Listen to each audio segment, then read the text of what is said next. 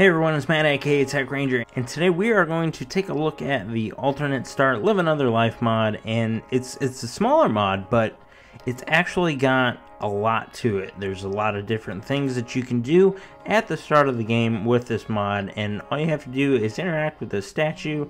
You pick some options and you can go on your merry way, start your own Skyrim adventure, and do whatever you really want. We're going to go through all the different options here, and in this first video we're going to look at the first two major options and then go through and look at all the branches off of those, and in the next video we'll look at some more. If that is something you guys are interested in, stick around. I'll try to put as many timestamps in the description down below, because this is probably one of my longest videos, and the next one is probably going to be just as long, if not longer, so I definitely want to make it easy for people to kind of find what they need rather than have to watch the entire video.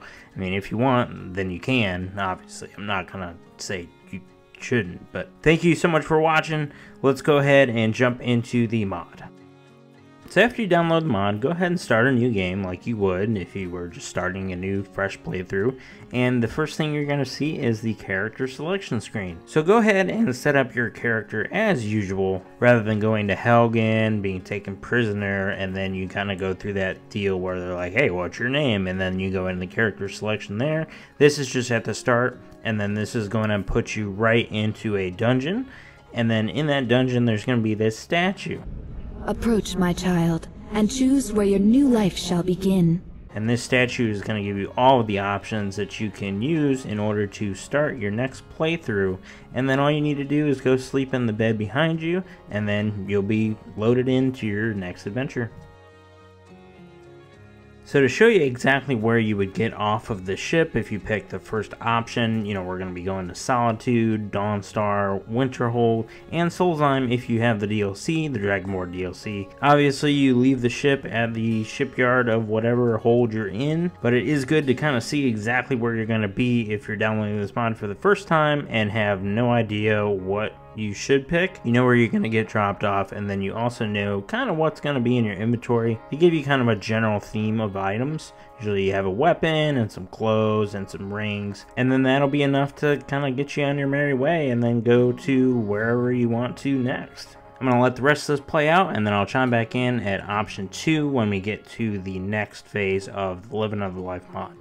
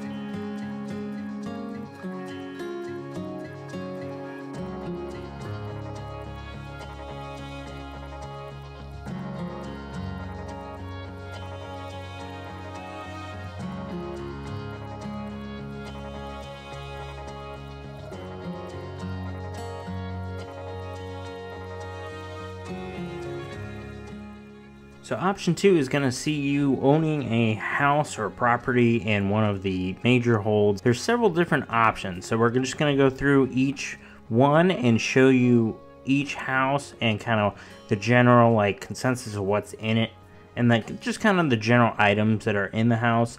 They're kind of all pretty similar in terms of like what you get at the start, and honestly, this out of the two so far, I think this is probably the best option if you want like a really good start to your game where you have some things to kind of mess around with. Like you saw some dwarven stuff in the beginning of this house, and that is kind of the same for the others as well, and some money here and there and some items, but it's nothing like major, but it's a good start if you just want that little push.